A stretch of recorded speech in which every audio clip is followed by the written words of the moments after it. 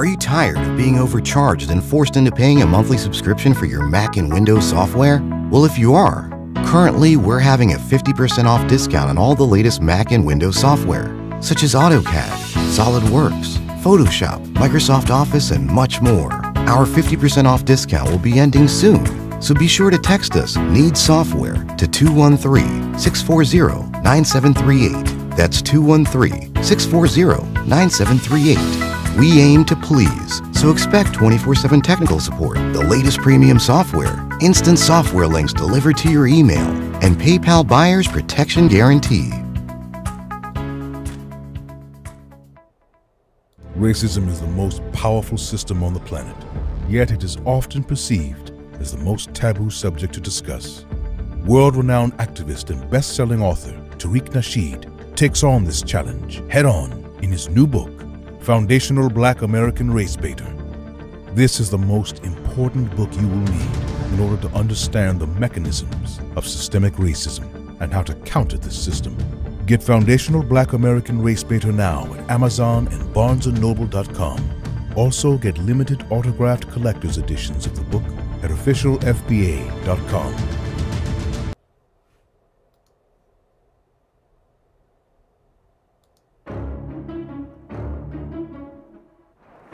Hey, what's going on? This is Tariq Nasheed, and I am in Washington, D.C. right now at Freedom Plaza.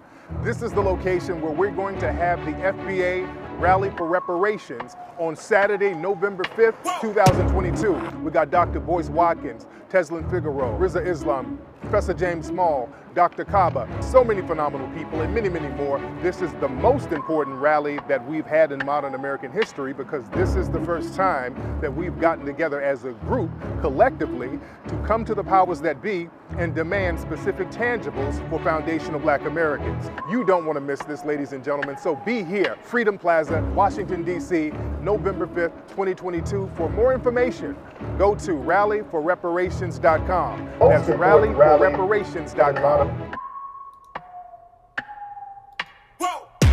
Who knew I would make it this far? They hated, they never believed me. Yeah, I would never drop the ball. I know I make it look easy. Yeah, Mayweather with the defense. I don't care what a critic got to say. I got them picking up the pieces. All right, what's going on, man? I'm here. Hold on.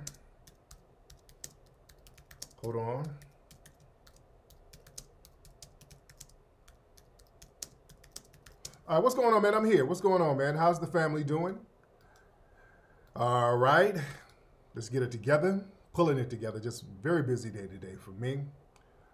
Very busy day for me today. Now listen, ladies and gentlemen.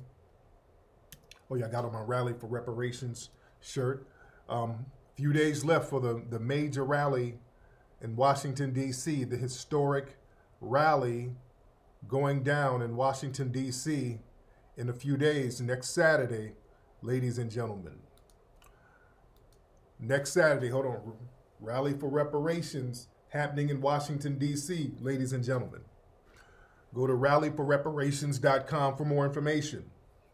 I want to see all of my Eastern Seaboard people, everybody in Philly, Baltimore, up in Jersey, Virginia, North Carolina, South Carolina. Y'all need to come on through.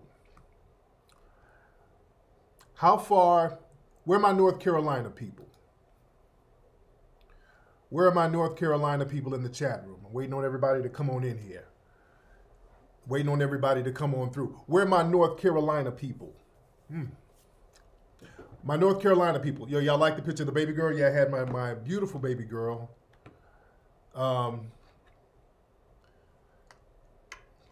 We took some pictures last night. Me and little baby Amira, beautiful baby girl, and my boys, they're lovely, lovely boys. They're at a birthday party right now. Yeah, if you want to get one of these shirts, hit the link below, rallyforreparations.com. I want to see y'all rocking your shirts out there in D.C., ladies and gentlemen. Get your shirts right now on rallyforreparations.com. Raleigh, North Carolina, guys. How far is the drive from Raleigh to D.C.? Well, how far is the drive from Charlotte, North Carolina to D.C.? It's 5 hours. It's 5 hours, that far? It's about 6 hours away? Okay. That's still, it's a decent drive. Y'all can still hit that drive. So Charlotte, North Carolina is about 6 hours from DC.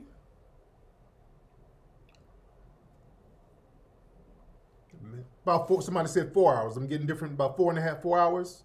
4 or 5 hour drive, okay. Man, y'all need to come on through. Y'all get a carpool going. Y'all get a carpool going and come on out there to DC. We need to see everybody. If you're in Atlanta, drive through from Atlanta. Or just hop on a plane. The flight is an hour, like what, 45 minutes? It's a real short flight. You're in Charlotte too, okay. 3 hours from Durham, okay. All right. I want to see everybody in the place, Freedom Plaza, next Saturday. All right, we're not going to be on here too long tonight because I'm getting a lot of stuff ready because I'm going to DC early this week. I'm going to DC early. I'm just wrapping up some stuff here at home before I roll out because we got everything popping. It's going to be a phenomenal event, ladies and gentlemen. It's going to be a phenomenal event out there in Washington, D.C. It's a 50-minute flight. So a few things we got to talk about. Now, listen, tonight, ladies and gentlemen, we're going to show the trailer for the new film, American Maroon. Highly anticipated film. You guys are going to be the first to see the trailer for the new film, American Maroon. Will the rally be streamed live? Well, the thing is, we're going to have a DJ out there, and I don't know if we're going to stream it live because I know if you start playing copyrighted music, they'll start striking your page. So I'm trying to figure out how we're going to do that. We'll see. It's going to be filmed.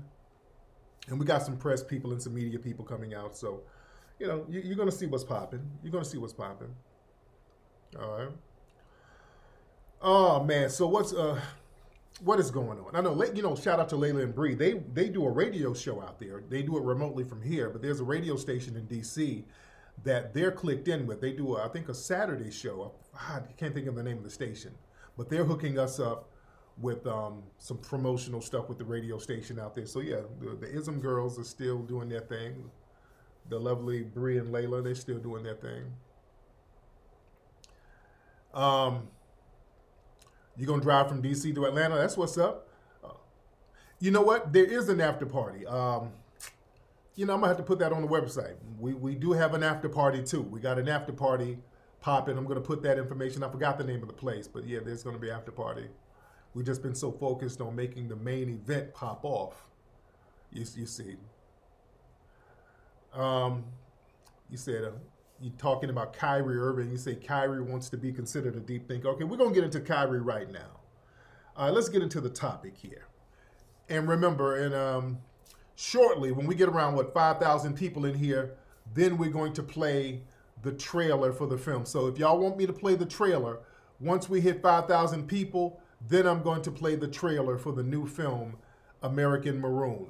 Once we get 5,000 people in here, I'm going to play the trailer for the new movie, American Maroon. All right? Now look.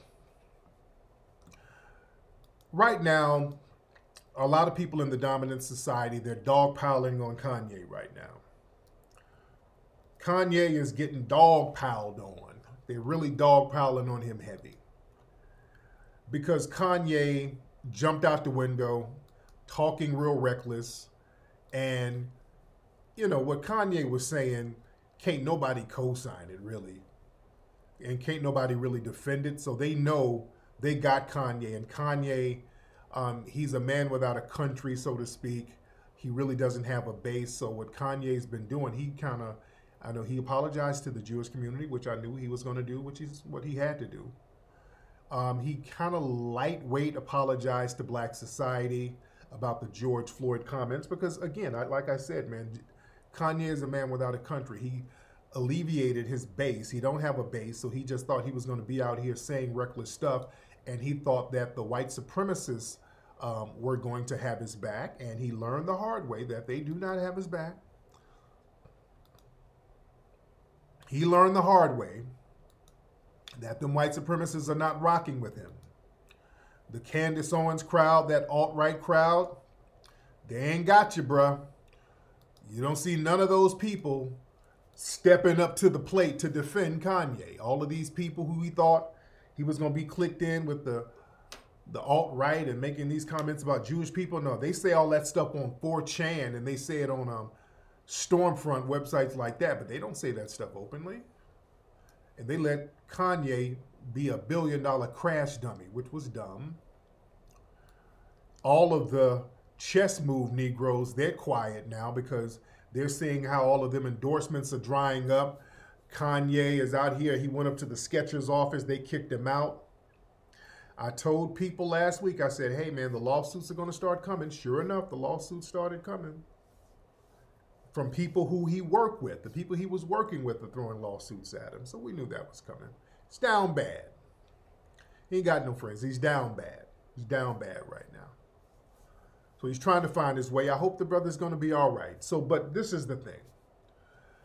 Now, what the dominant society is doing, they're using this Kanye thing to justify their own anti-black racism and use Kanye as a whipping boy, as a proxy for all of us. All right? So now when they can get a good Negro that they can whip on real good and can't nobody defend them, boy, they're doing the Birdman hand rub. Boy, they're doing the Birdman hand rub. I see you, TB. I'm not going to buy no peanut brittle, my G. But yeah, he's doing the Birdman hand rub. Let me see some of the people. What's up, Boss Skrilla? I see you. Let me shout out some people who's hitting the super chat. What's up, Anthony G? Is that my keyboard player, Anthony G? Is that the Mink Slide keyboard player? What's up, Carlo? Carlo said, keep up the good work. Shout out to the super chat family. Much respect to you. Much respect to you. I greatly appreciate that. And also, guys, you can hit up the Cash App, or you can go to Rally for Reparations, hit that link below, and you can donate. That would be great. We still need, because this is all grassroots, so we do need people to donate to the Rally for Reparations site to pull this monumental event off, ladies and gentlemen. But back to what I'm saying. So the white supremacists are doing the Birdman hand rub. They're like, we got us a Negro. He can't be defended. Nobody can defend what he said, so we got him. Nobody black better really step up. Nobody prominent, nobody who's prominent in black better not stand up and defend him, because we're going to spank them too. So they're having a field day on Kanye. They're doing stuff to Kanye that they ain't done to nobody else. Mel Gibson said some real reckless stuff. They let him back in Hollywood eventually. They didn't start closing bank accounts and start stripping money away from Mel Gibson like that. Yeah. So now what they're doing, family, they're like, since we done drew blood from these Negroes, let's find a couple of other high-profile Negroes we can spank up a little bit, who we can just claim that they're anti-Semitic so that we can justify spanking them. So what they did was circle back around to Kyrie Irving. They circled back around because, remember, they were already, the white media and the dominant society, many of them were already mad at Kyrie Irving because Kyrie did not want to take the jizzab, all right? Kyrie stood on his square. He was like, I ain't taking nothing. So they don't like a black man standing up for himself, especially a black man who's prominent, a black man who works for a major corporation and makes a lot of money, which is the NBA. They don't like black men telling white people no. Shout out to Child of Ogun for the super chat. Thank you. Shout out to Mark X for the super chat. They don't like a black man telling any white people, no, whatever you're bringing me, I don't want it. Kyrie stood up like a man. Oh, yeah, they circled back around to Kyrie. This is all this is about. They had to circle back around him to kind of make him get some act right. Still never took it. He stood on his square like a man. Nothing but respect for that brother. Now, listen. So now, he stood on his square. Kyrie had the grassroots backing him because he's a rider. He never talked about All Lives Matter and George Floyd had fentanyl. Kyrie never talked greasy about the black community. He's always pretty much spoken up for the black community and spoke up for black issues. So we had him. We had that brother. We're rocking with him, and we're still rocking with him now. So now they're going to double back around. So let's go. We got to go get him. We got to put him in his place. So what they did, Kyrie posted a link to an Amazon movie. He posted a link to a movie called From Hebrews to Negroes. All he did was post a link to it. That's all he did. So now the suspected white supremacists are like, well, that movie is anti-Semitic and Kyrie is promoting anti-Semitism. So he needs to apologize. So now they're trying to falsely accuse this brother of being anti-Semitic because he posted a link to a movie on Amazon. And they're trying to browbeat him and spank him up. Let me see if I could show the press conference with that white journalist trying to punk Kyrie. And Kyrie stood on his square. He wasn't going for that. Right here, let me play this. All right. Let me play some of this right here, ladies and gentlemen. I think this is it right here. So this is him giving a press conference, and one of the reporters tried to browbeat him. Hold on. Philippians 2:11, and my name translates in the Hebrew language as Yahweh. So I went on the Amazon Prime. I was like, you know what, let me see if there are any documentaries on Yahweh. So went in the search bar, typed in Yahweh, that came up. Went out and shared it on my platform. That was my night. In terms of the backlash, or what people call it, we're in 2022. History is not supposed to be hidden from anybody. And I'm not a divisive person when it comes to religion. I embrace all walks of life. You see it on all my platforms. I talk to all races, all cultures, all religions. And my response would be, it's not about educating yourself on what Semitism is and what anti-Semitism is. It's really about learning the root words of where these come from and understanding that this is an African heritage that is also belonging to the people. Africa is in it. Now, where's the lie? Okay, let me stop it right there. Where's the lie? Where did he lie? Where did Kyrie lie? Are there any people in the dominant society in the chat room? If you can point out a lie, we'll stop there, because see, we're going to bring truth to power. What's up, Siri? What's up, boy? Y'all good? Got candy? Yeah. Where's the lie? You understand? I'm just saying, if there's any lies or any anti-anything, let's just stop it there and let's clear anything up. Okay, I'm going to play some more. What he said was factual, what he said. All right? Hebrew, African language. That's African heritage. There were Hebrews in Africa. Either that is true or it's not true. All right? I'm asking anybody who has any opposition, were there Hebrews in Africa? Okay? See, we got to have a real conversation about this stuff. Because what happens is when black folks say certain things, and then the anti-black sector of the white Jewish community will come along and start trying to smack black people in place and saying that you need to sit down and we need to have a conversation about black and Jewish relationships. But it's never a two-sided conversation. It's always a one-sided conversation where the anti-black white people within Jewish society wants to sit down and reprimand black people. It's never a real conversation. Conversations go two ways. Not just you sitting down browbeating a black person who's on the hot seat, who's being threatened by some type of deprivation of his resources. You see, if you have to sit a black person down and then start threatening to take stuff away from them, that's not a conversation. That's anti-black racism. Okay? Let's have a real conversation here tonight. You understand what I'm saying? I feel like you're saying that's the same thing Kanye was saying, but Kanye went somewhere else with it. when Kanye start talking about I'm going to go DEFCON 3 on Jews, nobody can co-sign that. You don't say no stuff like that. That's not cool, all right? You know, you can mix stuff in, but when you say I'm going to go DEFCON 3 on Jews, you done messed up, dude. Nobody's co-signing that. Let me play some more of our brother Kyrie. Let me play some more of Kyrie. He's not telling any lies. If he's lying, I would be the first to call him out. Like I said, Kanye, I called that stuff out that he was saying. You don't see him talking about you're going to go DEFCON 3 on an ethnic group. And no, that's not cool. But what our brother Kyrie is saying, it's not telling a lie.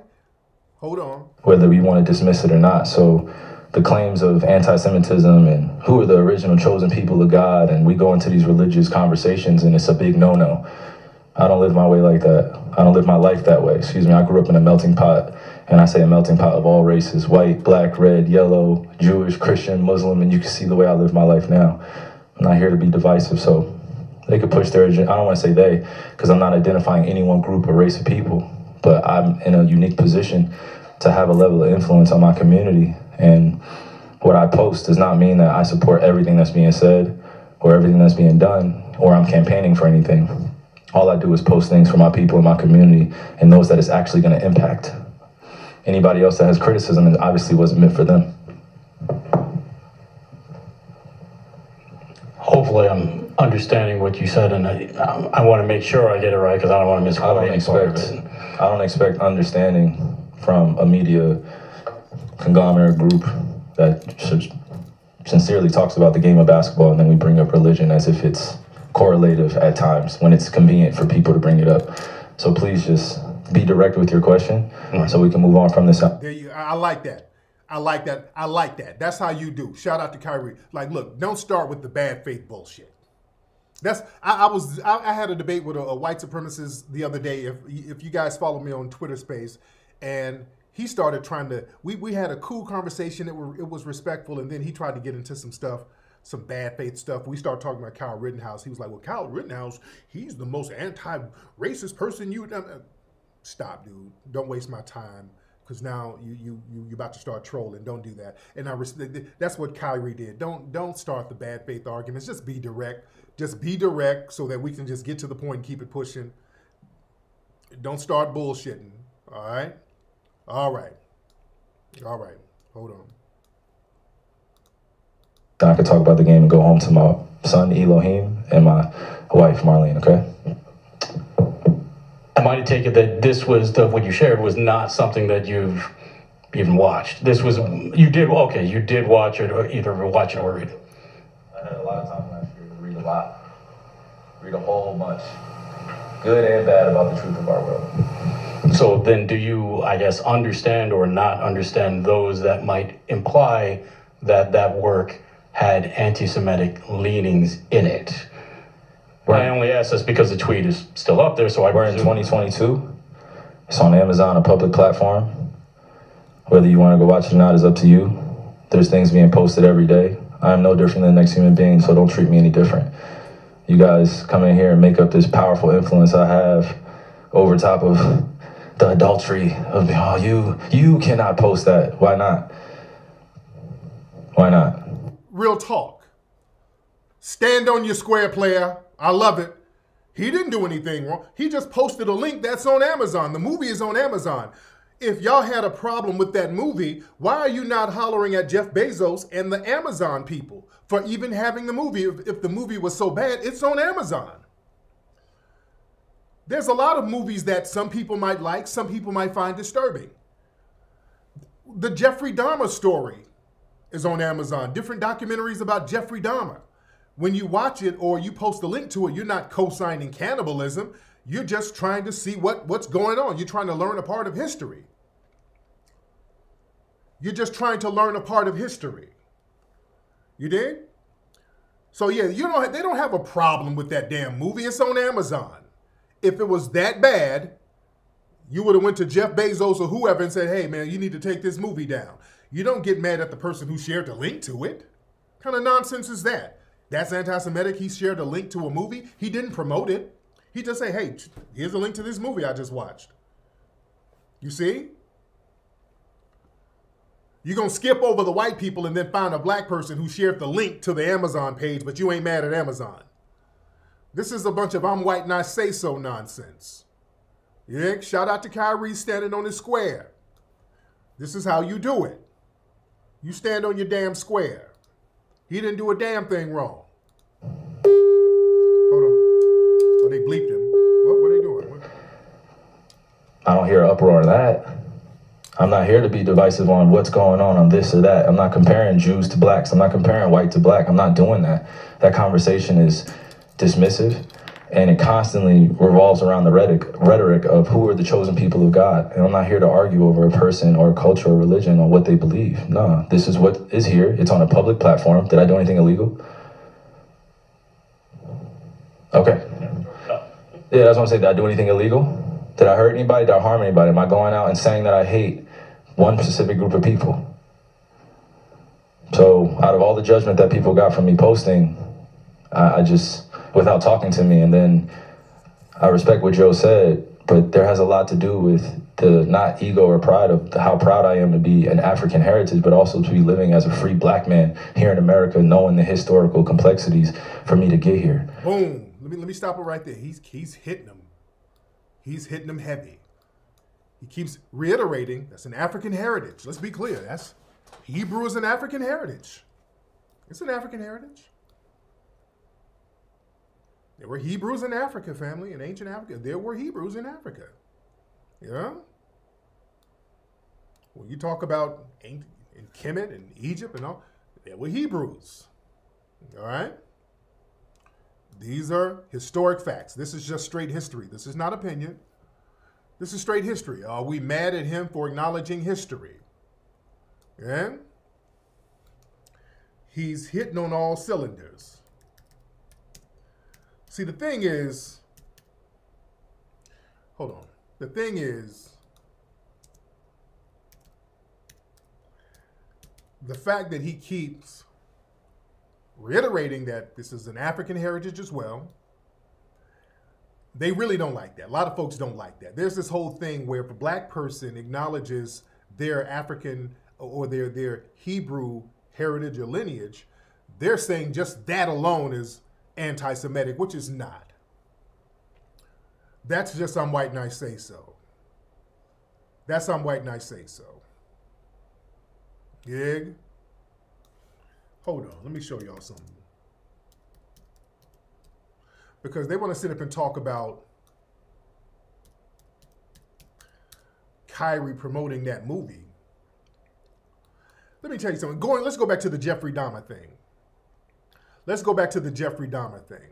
Because, family, a lot of people were disturbed by that Jeffrey Dahmer film on Netflix. A lot of people complained, even some of the family members. They were like, hey, this is bringing up some memories. And the media was like, hey, well, you Negroes calm down. It's history. It happened. You can't change the past. They were telling black folks to shut the hell up. Hey, history is history, black folks. And people were like, I don't know, man. This Jeffrey Dahmer stuff is real disturbing. It's making me, I'm reliving horror. Oh, you're going to be all right. First Amendment, we got a right to tell the truth about what happened, yada, yada, yada, yada, yada. And that Jeffrey Dahmer movie, again, that has inspired a lot of people to go around, it's Halloween now, to dress up in trick-or-treat costumes like Jeffrey Dahmer. Because, see, the thing is, Jeffrey was primarily killing and eating black people. So a lot of people in the dominant society, they like to trivialize that. Now, the series was good. It was a good series. It was good. It was deep. It was good. I give it was good. But the thing is, because Jeffrey Dahmer was eating black people primarily and most of his victims were black, a lot of the dominant society, they like to trivialize it. They do little stuff like this. Let me show you some of the little sick stuff that they do. At certain restaurants, they have like a Jeffrey Dahmer special pizza, right? Like this. You can order the Jeffrey Dahmer special at this pizza place in Texas. So they got eyeballs, fingers, and guts. So they think stuff, when black folks, this goes back to the delectable Negro narrative. There's a book talking about how white supremacist society, they've always gotten off on eating and consuming black people. That's a thing with them, man. Even since slavery, they would ingest black people. When they would lynch black people, they would cut off the body parts and they would eat our body parts, family. When they killed Nat Turner, They made an oil out of his body. I mean, they just sauteed his body up and did all types of stuff with it. Portioned out the body parts, made an oil out of the body, drunk the oil. They did all types of ritualistic stuff with Nat Turner's body, man. You dig?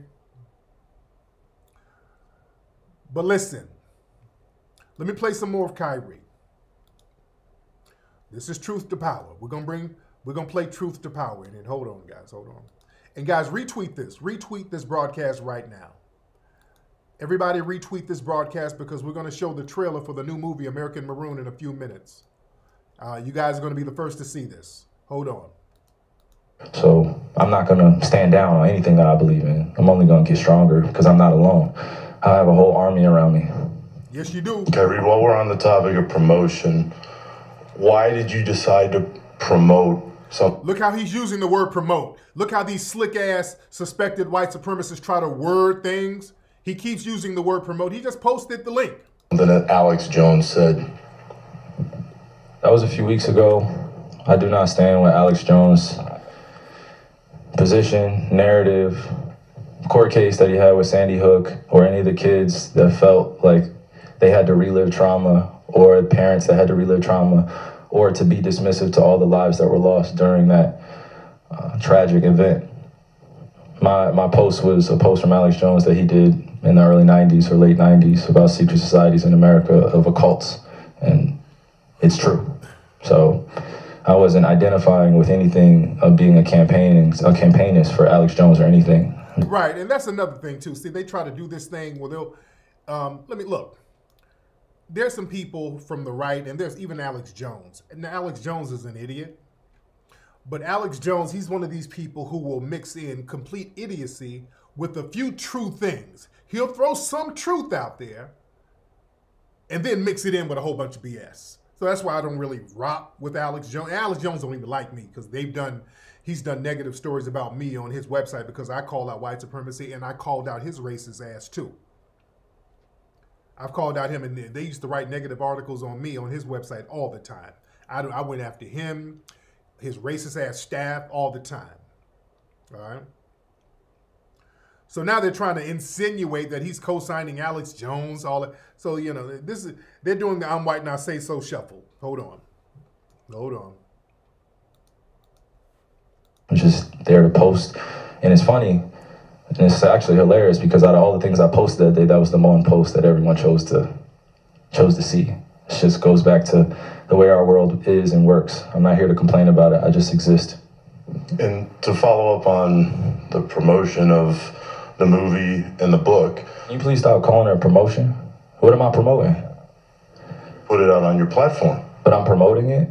Do you see me in front of putting it out there, people are going to say that you are promoting. Yeah, put it out there just like you put things out there, right?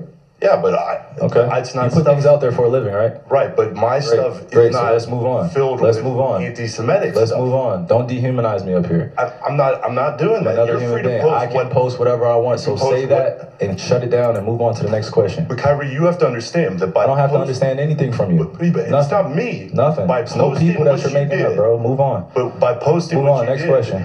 Anybody is going to look at it and they're going to say, you guys have any more questions? Because this is going to be a clip. This is going to be a clip that he's going to marvel at. Is this any more questions? But you're not answering the question. Oh, this is another answering your question. Oh my God, let's make another Instagram clip so we could be famous again.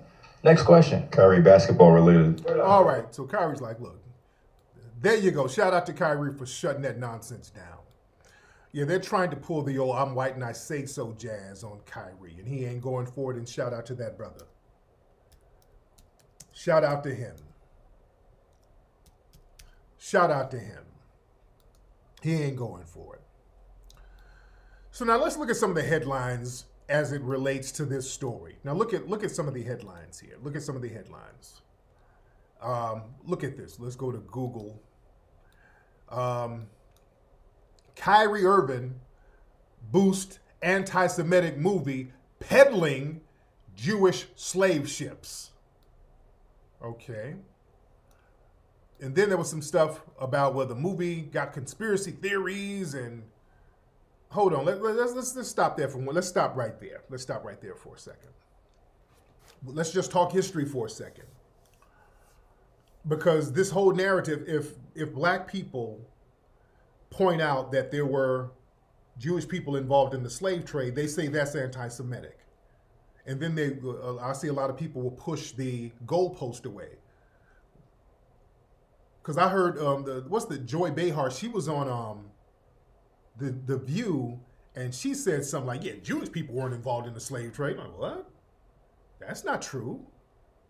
She straight up said that. That's not true. Let me see if I can find a clip on that. I'm like, the hell is she talking about? That's not true. And when you point out that, yeah, there were Jewish slave owners. I don't know what their Jewishness had to do with anything, but there were white people who were Christian, Jew, whatever. But because I don't break white people up in all of these groups. I don't, because they all work, the white supremacists, the one who believe in anti-black racism, they all work in conjunction with each other against us. So I don't break them up in different groups. You dig? But there were white people who practiced anti-black racism, who came from multiple ethnic, multiple white religious, and other subgroups within white society. Okay? So that's not singling out anybody, but nobody is going to get a pass for practicing anti-black racism, and you enslave people and you say, well, I got a pass because our group was oppressed at one point as well. No, because if you were oppressed and you're oppressing me, I'm double oppressed. You see? Let's be very clear with this history here. I'm looking at this from a historic standpoint. Hold on, let me see. Joy Behar. Let me see if I can find that clip of her saying.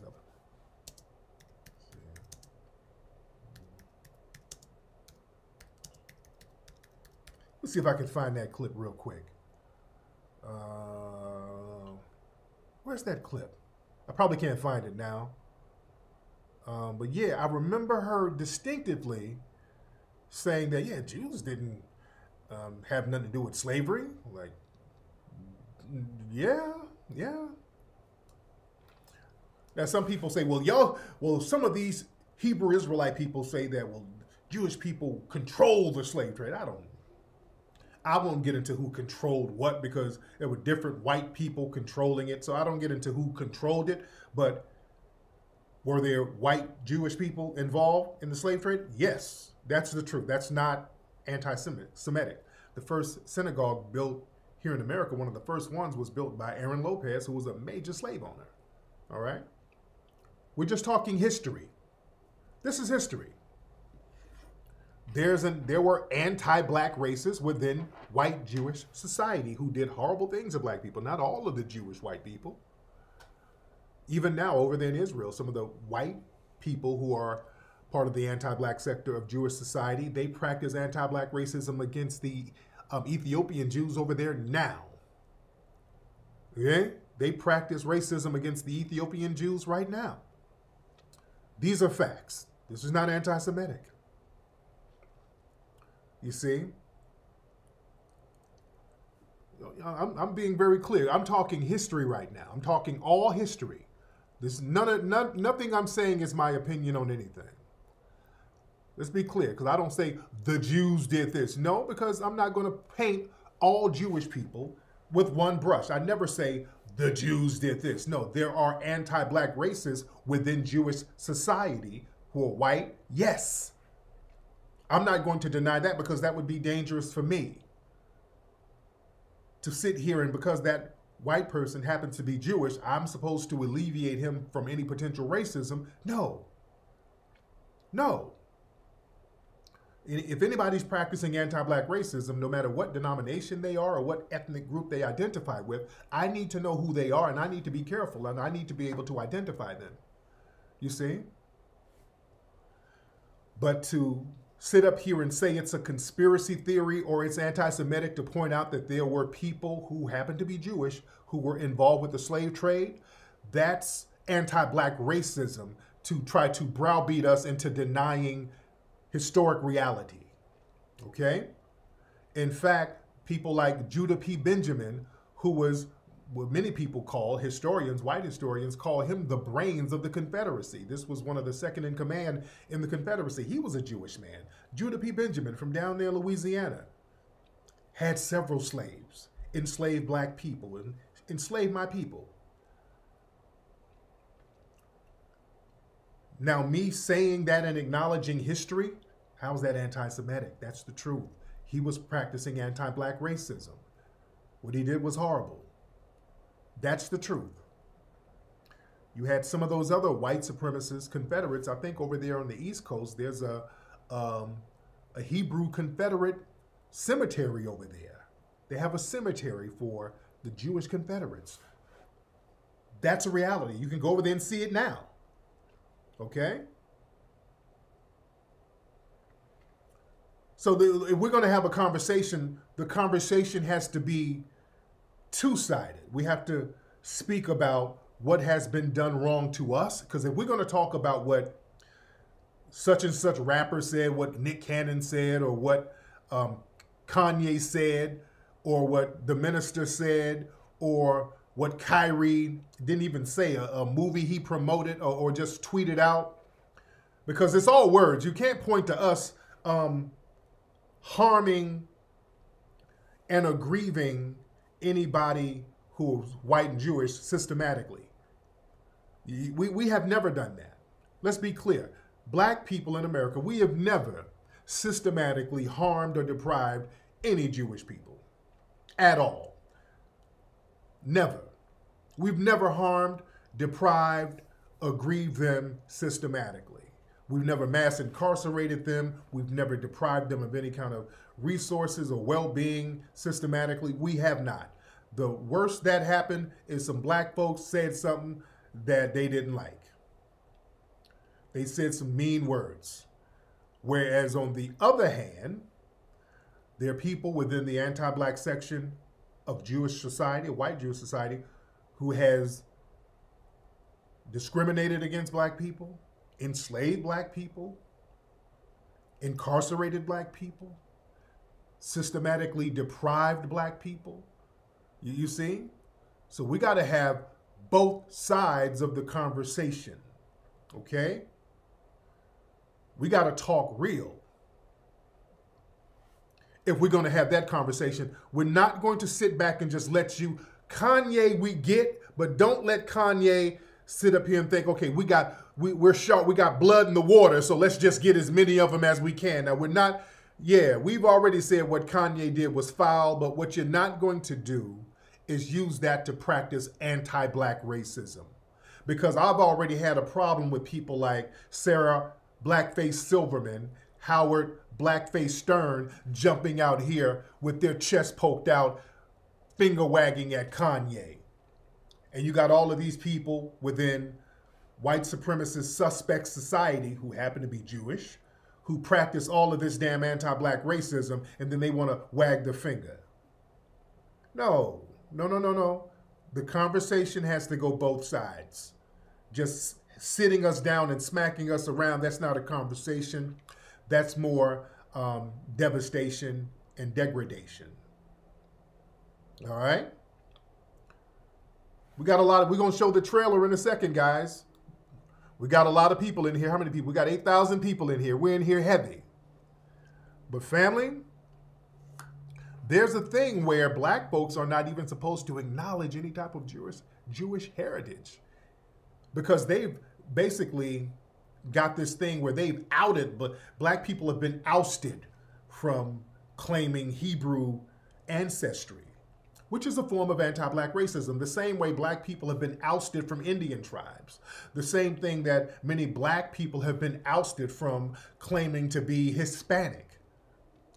You go down there to South America, the black people, they're Hispanic, but the people there don't look at them as Hispanic. And I showed y'all, remember that article I showed where they had this contest on the East Coast, the Little Miss Hispanic contest, and it was a black girl who was Dominican, and she won, but then they had to take her little trophy. They were like, okay, listen, when we mean Hispanic, we mean Hispanic. You Hispanic, but you're Morena, you're not Hispanic. So they had to take that little girl's trophy because she was too black.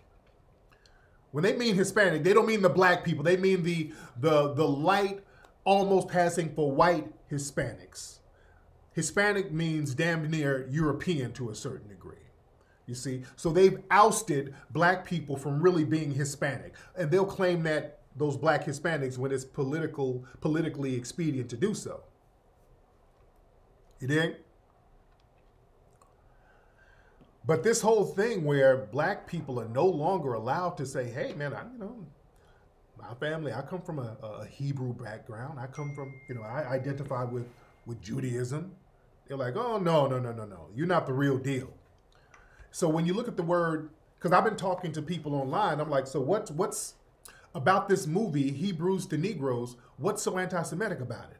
And they were like, well, one part of it is anti-Semitic because they keep inferring that, well, black people are the real Jews. And if you say that one group is the real group of a certain entity and you dismiss the other group, well, that is anti-Semitic.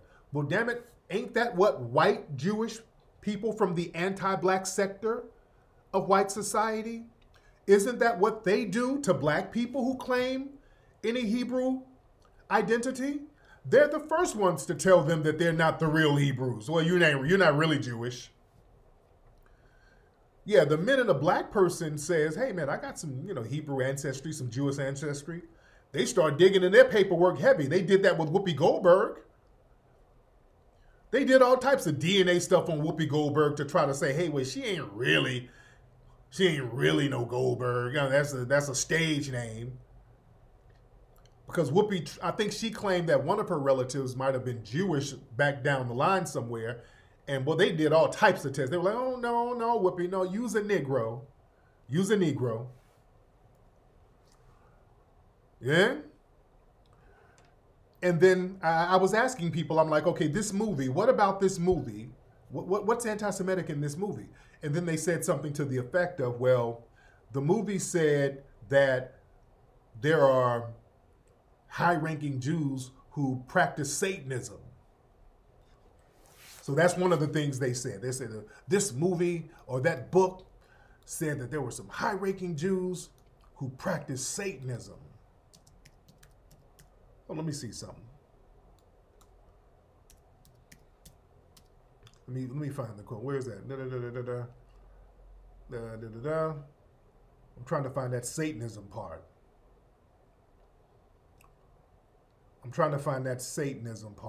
Yeah, they were talking about that.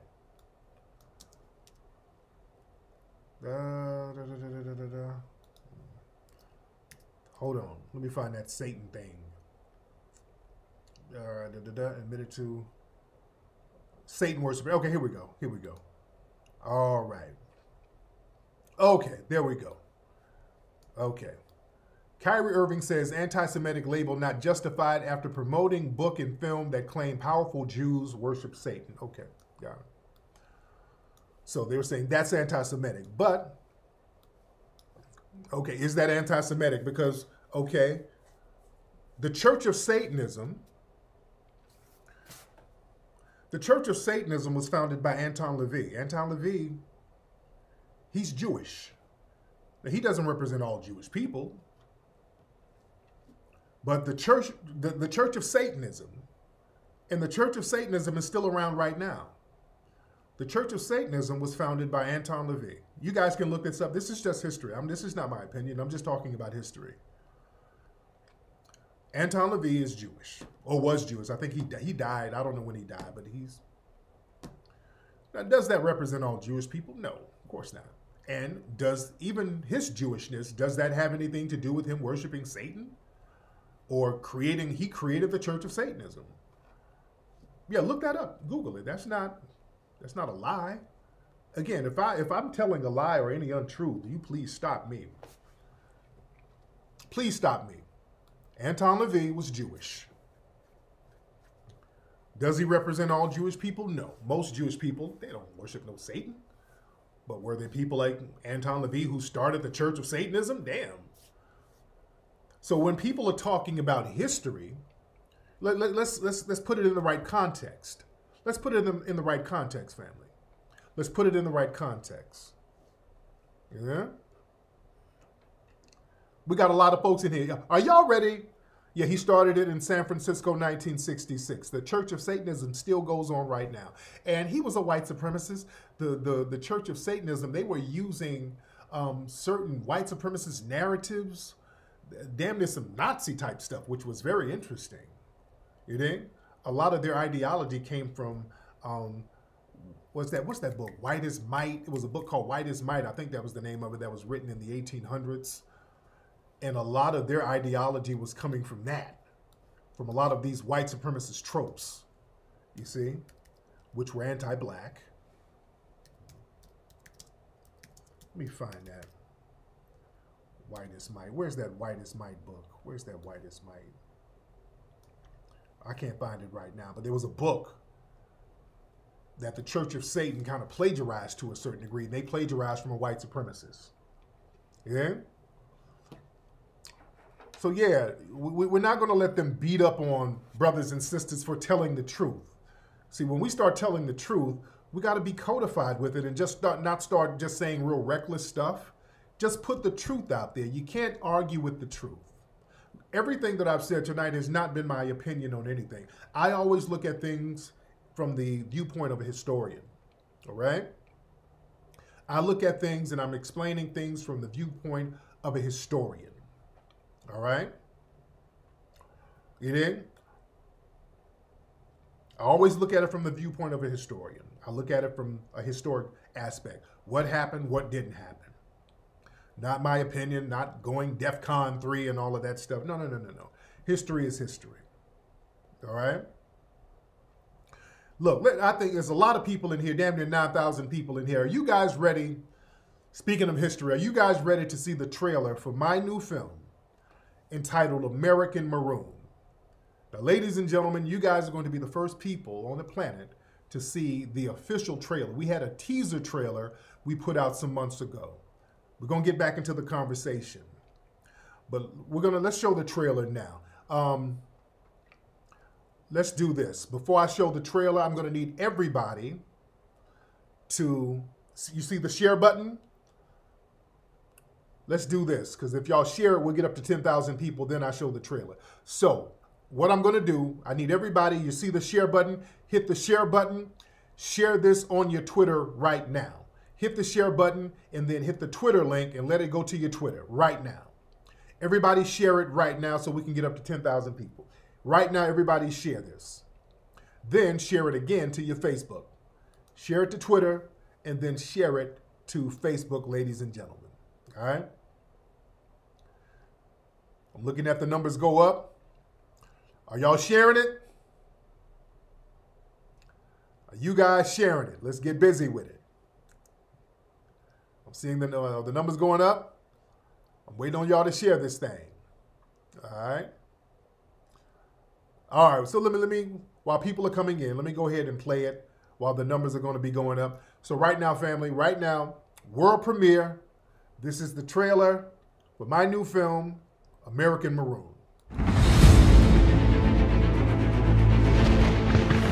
There are a lot of misconceptions about Maroons. Typically in literature, whites will say that the Maroons were uncivilized, they were unorganized, they were lewd, they were barbaric. These were the people who lived in the bush. There is no other group on the planet Earth that have taken on the devil the way we have, in his own house. Some estimates say that there are about 50,000 Maroons that you can find per year throughout the Americas. The Great Dismal Swamp was an area between that Virginia, North Carolina, the eastern border area. This was a popular area for a lot of not only runaways, but natives. A lot of the black natives hung out there. The Gullah Geechee were known in that area. Because that's who we are. You can put us anywhere in the world. We are survivors. If you are really tapped in with your environment and you become one with that ecosystem, right? You know what I'm saying? That ecosystem begins to work with you. We were robbed of our definition of who we were, which is our nationality and our tribe. And we fell into the description of what we were from someone else's eyes. Resistance is not just about not only violence and physically fighting back, but there has to be resistance literature, resistance language. A whole 2 detachments of U.S. soldiers got mowed down by the black Seminoles. They destroyed an entire U.S. military force. Out of 110 people, they killed 108. That's damn good shooting. The Black Seminoles were using all types of guerrilla warfare tactics, and these warfare tactics are studied in military schools to this day. They didn't like Muslim slaves. The same reason they didn't like Indian slaves, because they weren't afraid to die. Once you realize you're not safe, your children and your families aren't safe, the people who you're bringing in the world are not going to be safe long after you, there becomes a need to stand up and survive at all costs. We are the Maroons. We are today's Maroons. We are the force that's moving forward. We will never be stopped.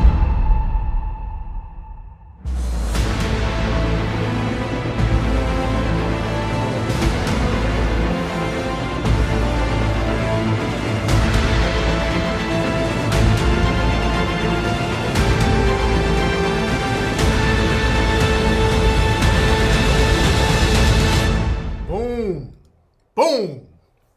Man, did y'all see that? Boy, did y'all, ain't that hot? Oh, y'all saw Dr. Mayat's Baltimore accent? Yes. But Dr. Mayat represented. Boy, do y'all see we got some heavyweights? Yes, that's Aki. Did y'all see the beautiful Aki in there? Aki was representing heavy. Man, we got some heavyweights in this thing, family. So y'all see who we got in there? Y'all know this thing is a monster. Man, do y'all see who we got in this movie? Oh, man, we got the heavyweights. Man. One of my favorite, I love Vicky in it. Vicky looks so good in it. I like the scenery. We went out there to film out there in Colorado. I love her scenes. It looks beautiful. Just the aesthetics of it. Shout out to Red Pill, Blue Pill. Those brothers were dropping fire. Those brothers are heavyweight game spitters, man. Y'all don't understand. Oh, man, yeah. It's a long movie. This movie's damn near almost 3 hours. It's just, you know, y'all gonna just be hit with so much information, guys. Man. Probably January or February. Probably January, February. We might get it popping for Black History Month. That would be flop. So probably February. Yeah. Yes, indeed. Yeah, my actors were getting it in. Oh yeah, the fight scenes are A1. Yeah.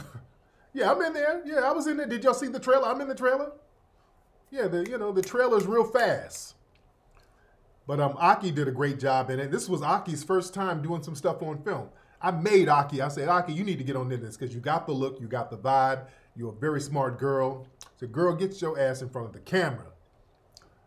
I said, Aki, you study, get it together because people need to see you. They need to see a fly sister spitting that hot shit. You understand? They need to see a cute, fly sister spitting that hot stuff. I thought it was very important. It's important for you to see fly sisters. Dress fly, looking fly, talking fly. I think it's important for our girls to see that.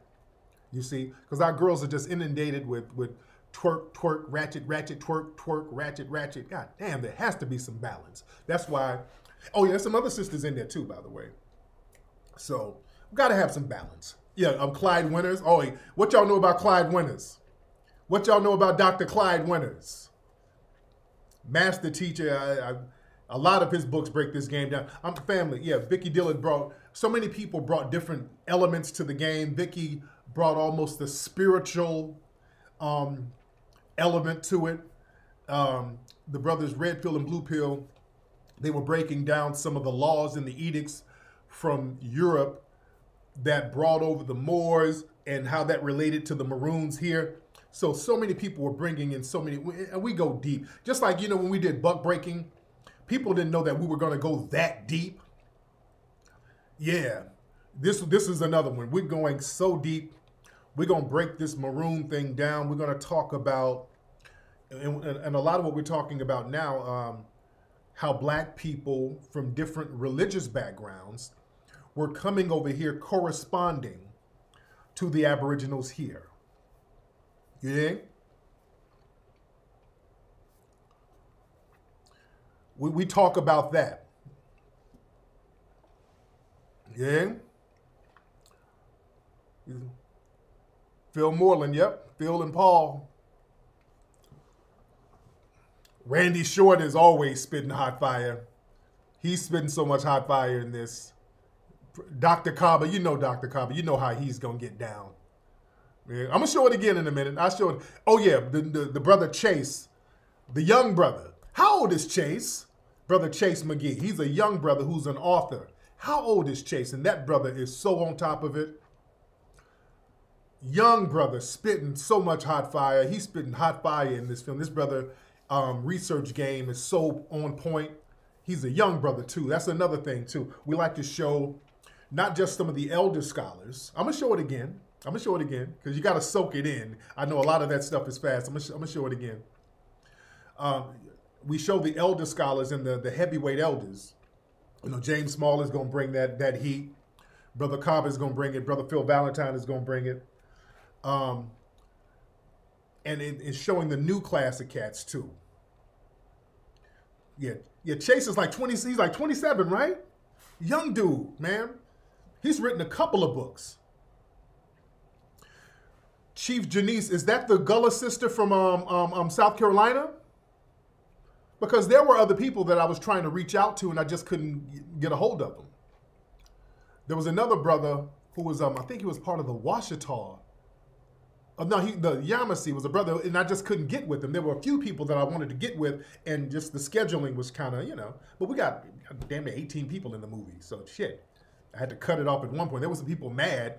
There's one person that I was going to have and he got mad. God damn, I've been knowing you for 30 years, Tariq. Damn, brother, shit. It's a movie, man. Shit happens, bro. Yeah? Yes, but yeah, Aki looks wonderful in the movie.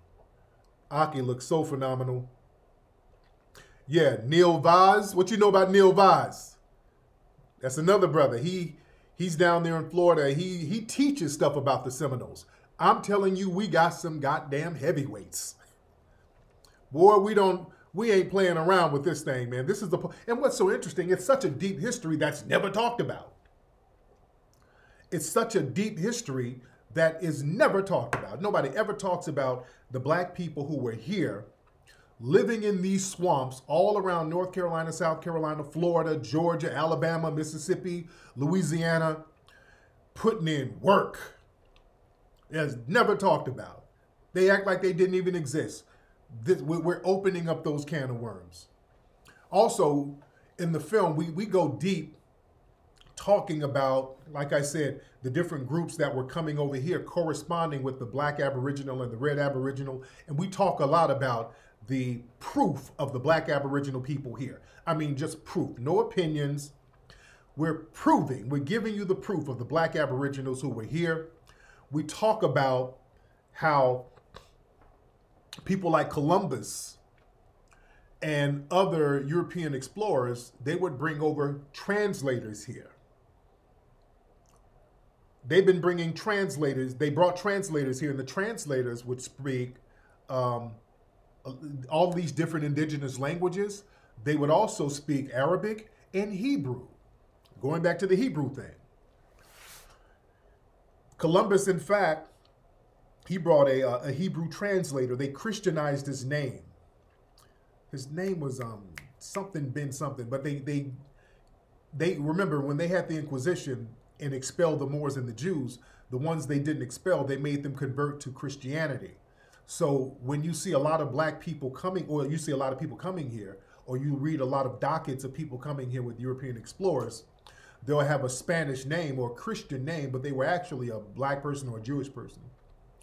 And one of the people Columbus brought, along with the black people, he brought the Nino brothers, Pedro Alonso Nino. These were black people. These were the people who owned the ships that he brought, as a matter of fact. They were black.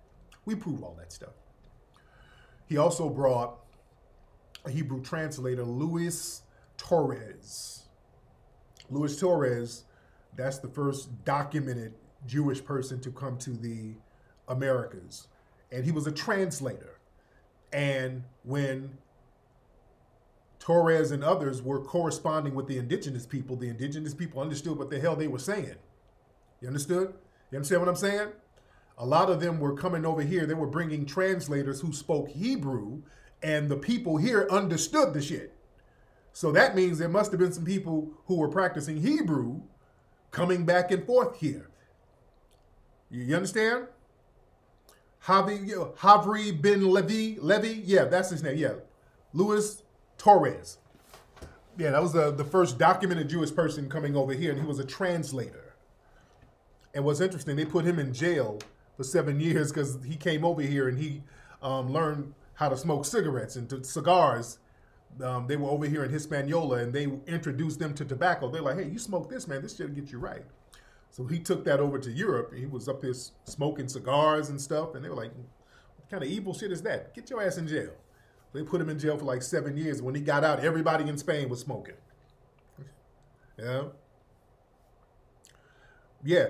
Many of these Native American tribes, when you look at some of the languages they were using, some of it was Hebrew. Some of it was Arabic. Okay?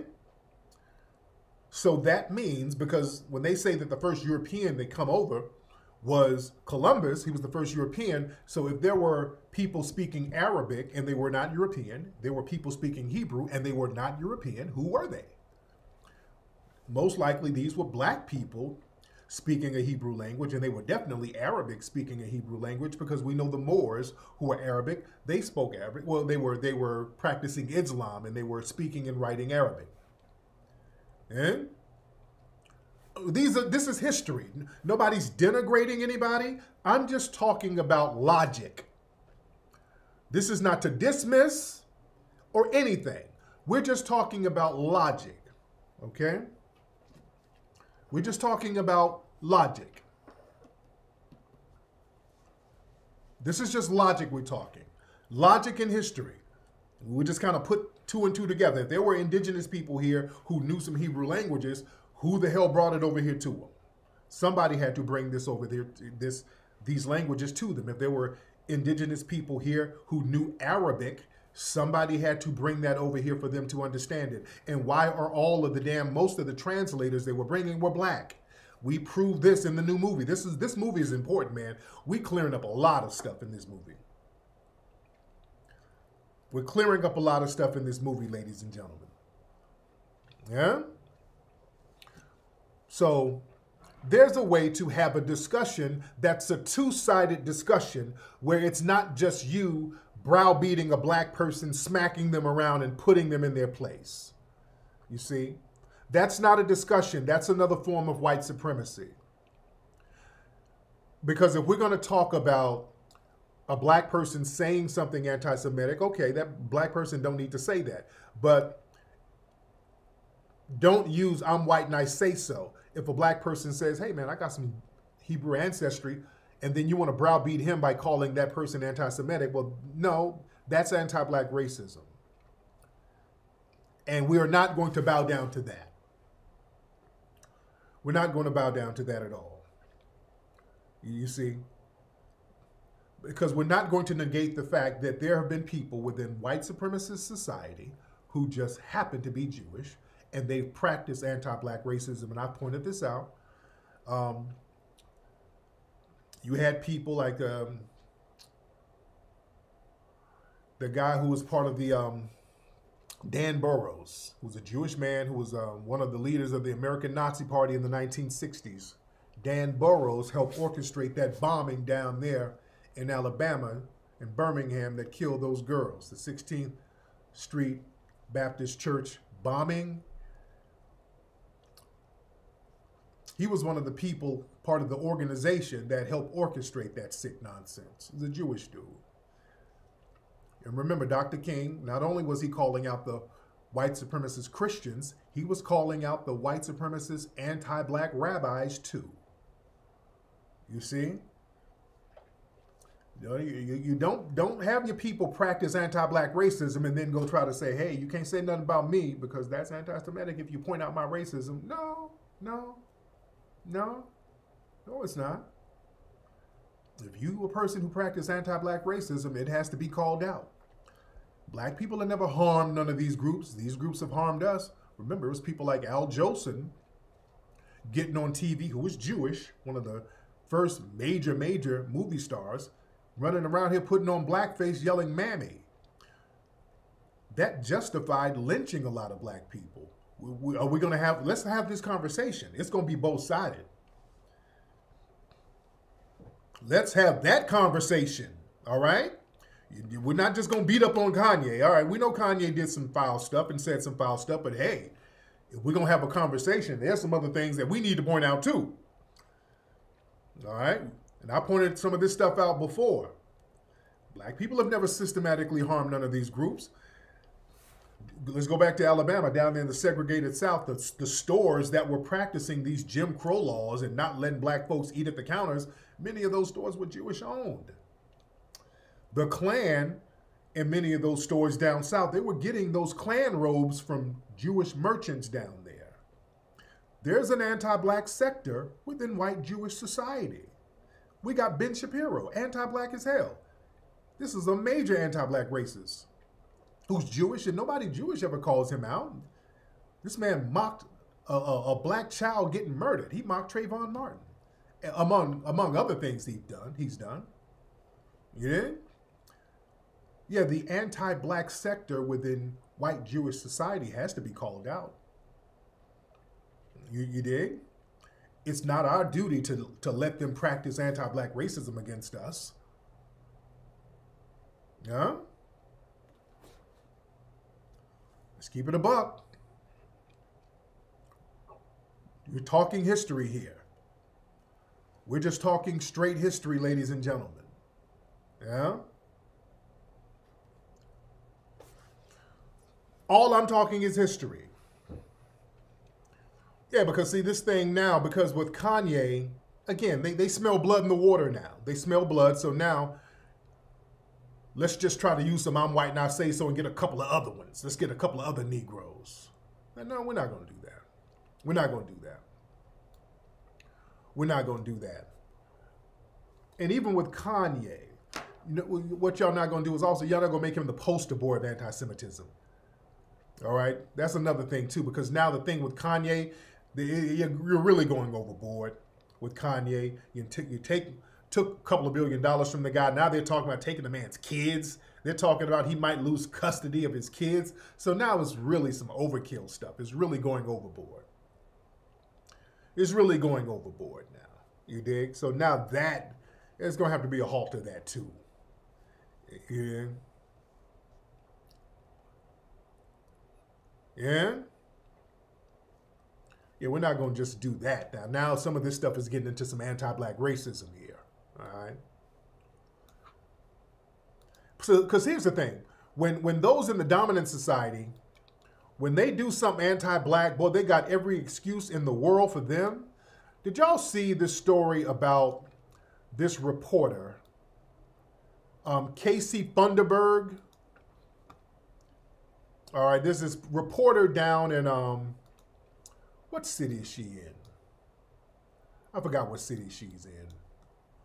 Casey Funderburg. And they dug up some old tweets about her. She had some tweets where she was using the N-word. And boy, they've been sitting here, and she got fired. Her ass got fired from those tweets. And boy, white society has been splaining left and right. Oh my God, well, why would she get fired? Those tweets were 8 years old. That's ancient history. Here these white supremacists splaining based on tweets she sent back in high school. We have to stop this absurd practice of canceling people for things they did on social media as teenagers. Oh, they're splaining. Oh, they're splaining. The lovely Casey was fired over tweets from middle school. Oh, she was just a baby. Oh, they're splaining their asses off. Getting fired for 10-year-old tweets. Stop. People going after Casey for tweets 8 years ago need to go sit on a pole. Go F yourself while you're trying to eat your own for no damn reason. All right, no, she can get that work too. Oh, 8 years ain't that damn long ago. Getting Casey fired for some ancient tweets. The white supremacists are so damn extra. So 8 years is ancient now. Oh, that was just a million years ago. Oh no, leave her alone.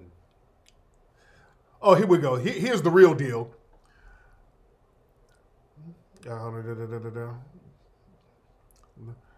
Well, black people use it. How come white people can't use it? That's what it is. They love that trope. If black people can use it, how come white people can't use it? We've lost our minds. Tennessee reporter Casey getting fired for racist tweets. How dare you punish a white person for anti-black racism? Fired for tweets made in her teens. We all said stuff at that age we regret, and now we're more educated and evolved. Shut the hell up. When it's up to other people practicing anti-black racism, oh, that was so long ago. Oh, she didn't know no better. Oh, she was a baby. Oh, she was on some medication. Shut up. Kanye was on medication too, right? We all know that Kanye has some mental stuff going on. Has some mental illness stuff going on. Nobody is giving him the mental illness pass. Huh? Nobody's using the mental illness pass with Kanye West, right?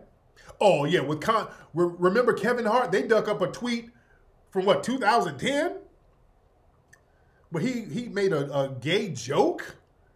And they dug up a tweet from damn 2010 with Kevin Hart and then gave him the walk of shame all through the damn media. No, go to hell. Miss Smith, they got Bill Cosby. They're demonizing Bill Cosby from shit from the 1960s, from false allegations from the 60s. And they're still trying to demonize Bill Cosby for false allegations from the 1960s. Yeah? Real interesting, guys. Yeah, Tracy Morgan did the same thing to him too. But anyway, man, listen.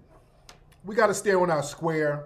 If we're going to have a conversation about black relationships and Jewish relationships, it's going to have to be one-sided. Just getting a black person and smacking them around and dangling their career over their head saying, we're going to deprive you of your resources if you don't let us smack you around. That's not a dialogue. That's anti-black racism and domination. That's just a form of white supremacy. White supremacy is never good. We're not going to go for white supremacy because you, within Jewish society, you don't want to go for white supremacy. You saw how that turned out. The Nazi Party was a party of white supremacy. Even though the Jewish people there are classified as white, they weren't white enough, according to the Nazis. You see? Remember, when Hitler's ass, who's a psycho,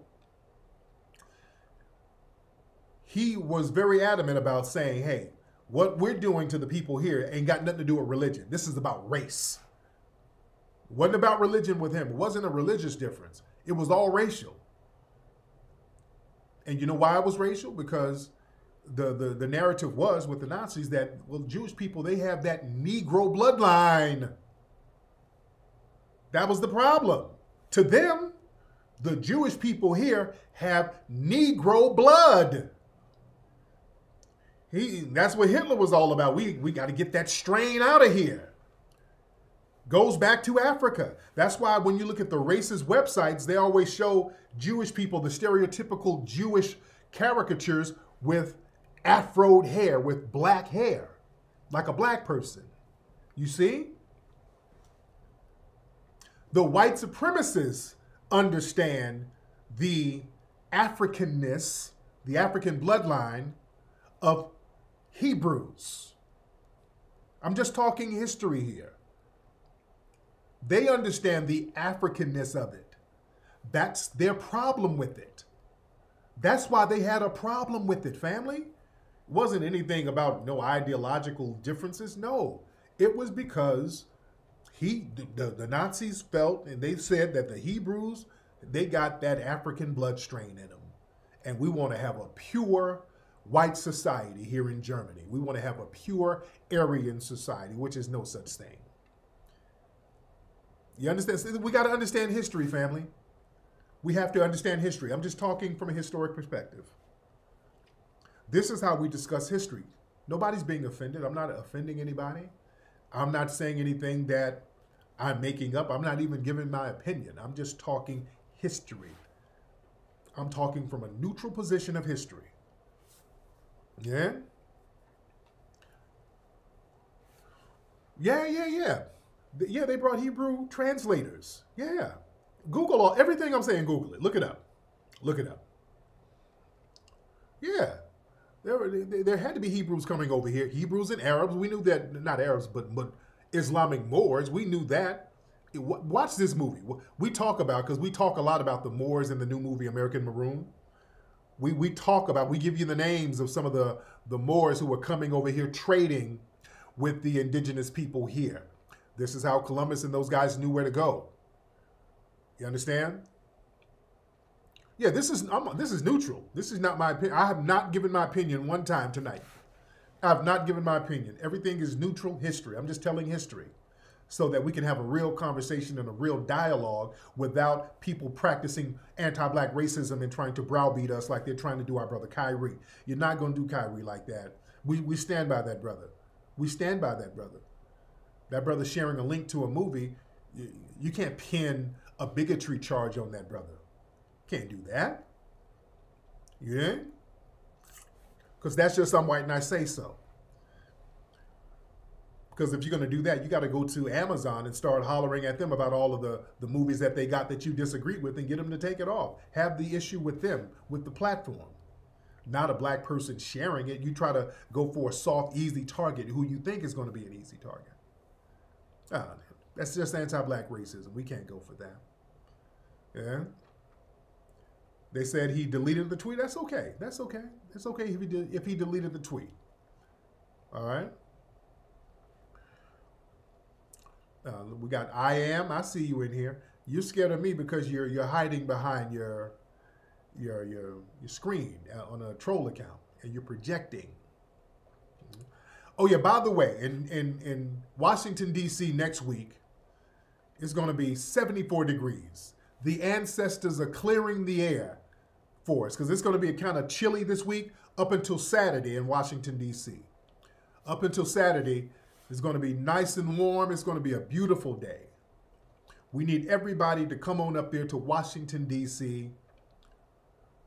to rock with us, ladies and gentlemen. This is going to be a phenomenal moment in history, ladies and gentlemen. Us getting together, talking about tangibles. Washington, D.C., Saturday, November 5th, 2022, Freedom Plaza. We need everybody up there. Go to rallyforreparations.com. And family, if you can hit the Rallies for Reparations link below, hit that, make a donation. Any donation is great. That helps us offset the cost of putting this monumental project together because it's 100% grassroots. We are not affiliated with any political party because I've been seeing some media reports of the Democratic shills are upset that we're having this because we're demanding something and we ain't supposed to demand nothing. And the Democrats are already suffering, so they're trying to frame this, well, the Republicans must be funding this. Y'all know we ain't about to give y'all nothing. How you gonna go embarrass us like that? They think that we're going, family, listen. They think that we're going to D.C. to embarrass the Democrats. They think that we are going to D.C. to embarrass Democrats. They're acting like they're going to be embarrassed because we're demanding some tangibles. If you want us to vote, you got to give us something specifically. See, we got to stop this scared nonsense. We've been too scared to just step to them like that and say, hey, man, we're all coming together. We're here. We're showing you how serious we are with our numbers. Look at our numbers. We're coming in numbers showing you how serious we are, and we want something specifically for foundational Black Americans that's tangible. You see? We've not done that in large numbers. That's why it's so important to do this, ladies and gentlemen. It is so important to do this, family. So we need everybody in the place to be next Saturday, Start making your plans. It's going to be phenomenal up there in Washington, D.C. Let me show y'all my baby girls. People keep talking about my baby girl's Halloween costume, how cute it was. Let me show y'all here. Everybody's just gawking on how cute Amira was. This is my little princess, a little Amira love. Let me show y'all my baby girl's little cute Halloween costume. I would show my boys, but they had masks on. They had like little Spider-Man outfits on and stuff.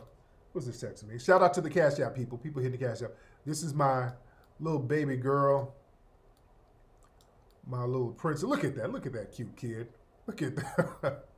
Her mama got her that little skeleton. Look at, ain't that cute as hell? Her little skeleton outfit. Oh, she's a sweetheart. Look at that little angelic baby.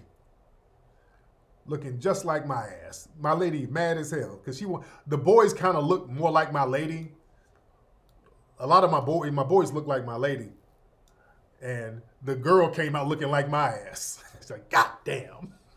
How's she gonna look like you, nigga? I wanted a little mini me. She wanted a mini me for herself. No, you got a mini Mac. You got a mini me, Tariq. Yeah, a little Amira. But let's do this, family. Let me show the trailer for the movie one more time. Y'all want an encore, family? Do you want an encore? Do you want an encore of the trailer? All right? Do y'all want an encore of the trailer? All right? Here we go. Let's do an encore of the trailer, and then you can go back and watch it again on my my Twitter. Not my Twitter, on my YouTube. It's gonna be posted on my YouTube. So let me show the trailer one more time, guys. Here we go. Here we go.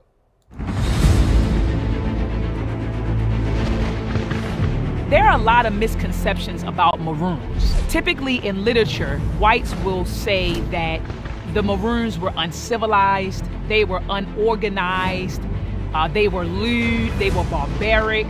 These were the people who lived in the bush. There is no other group on the planet Earth that have taken on the devil the way we have, in his own house. Some estimates say that there are about 50,000 Maroons that you can find per year throughout the Americas.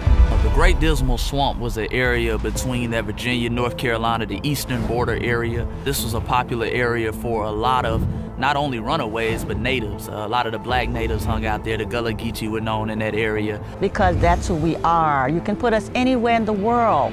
We are survivors. If you are really tapped in with your environment and you become one with that ecosystem, right? You know what I'm saying? That ecosystem begins to work with you. We were robbed of our definition of who we were, which is our nationality and our tribe. And we fell into the description of what we were from someone else's eyes. Resistance is not just about not only violence and physically fighting back, but there has to be resistance literature, resistance language. A whole 2 detachments of U.S. soldiers got mowed down by the Black Seminoles.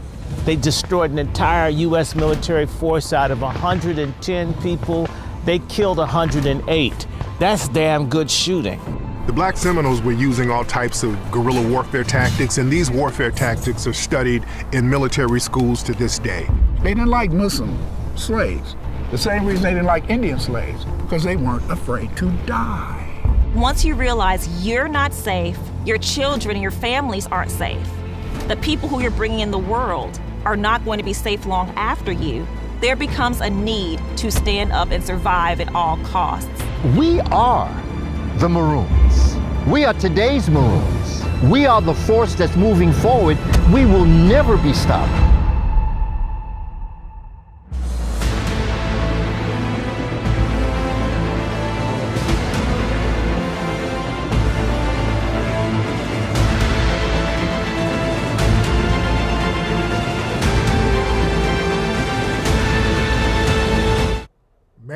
Man.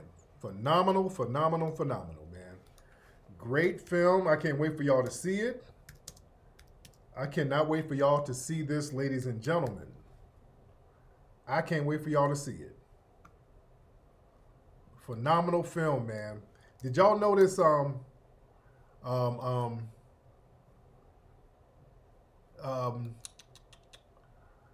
Bree and Layla in the movie? Did y'all notice Bree and Layla in there? Bree and Layla is in the movie. Did y'all see Bree and Layla in there? Bree and Layla is in the movie. And they were in that little clip, by the way. The museum is out here, man. We still getting stuff together for the museum. Yeah, we still getting stuff together. We got the museum. We got the building already. So we're going to do some mural. Well, a mural. We're going to do a mural starting next month. And we're just getting all the curating and all of that stuff together. We're getting busts made, and we're just getting all the curating together, gathering all of the stuff. When I'm done with the rally, I'm gonna get a team so we can just really start curating stuff and just getting artifacts from all over the country to put in there. So yeah, man, yeah. Layla and Bree in there. Yeah, they came and did a little cameo. Yeah, they're in there. Yeah, they're in the trailer. They're in the trailer. If you take a good look, you'll see them. Go back and look at the trailer again. Yes, they're maroons. Yes, they came out and, and they did a good job. Man. All right, let me get up out of here, man. Look, go to rallyforreparations.com, ladies and gentlemen, rallyforreparations.com. Everybody get ready to come on out to Washington, D.C. this Saturday. Ladies and gentlemen, go to my YouTube channel, share this link, and share the trailer link. Put the trailer link all in your profile, okay? The link to the trailer is here on my page. And subscribe to my page if you have not subscribed, all right? So I'm up out of here, man. Y'all be good. Papi Akute and Lila Vuve to the family.